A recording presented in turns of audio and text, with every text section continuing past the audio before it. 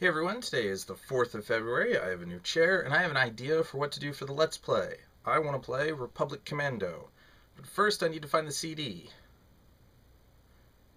Hang on a moment. Right.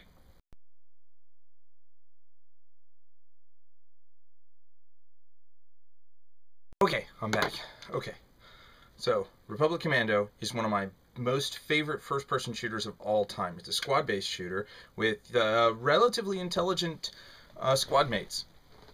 So I intend to do a Let's Play of this. I needed to find this because there's a CD code in the front here, and I don't know if Steam will give me a free copy in exchange for this.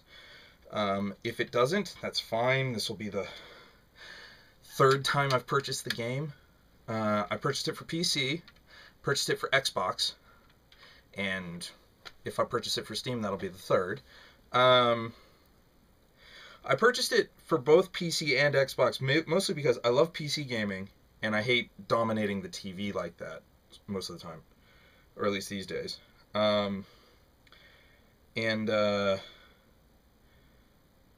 It's one of the few original Xbox games that plays basically as well as it did on the original on the 360. The 360 emulates the ability to play the original Xbox's games. So, yeah, I can't wait to share this with you guys. This is one of my favorite games. It's not especially long. It might be maybe 20 hours or so, maybe a little more than that. There's no inventory management. There's just going.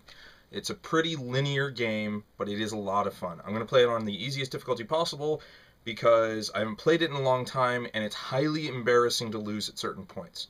At least for me it is. So, yeah, that's what you get to look forward to. Star Wars Republic Commando. This game came out in 2005. I highly, highly, highly recommend it. Can't recommend it any higher than that, mostly because it's an old game. But thankfully it's on Steam for 10 bucks. So, if that CD key doesn't work, I'll just drop 10 bucks on it.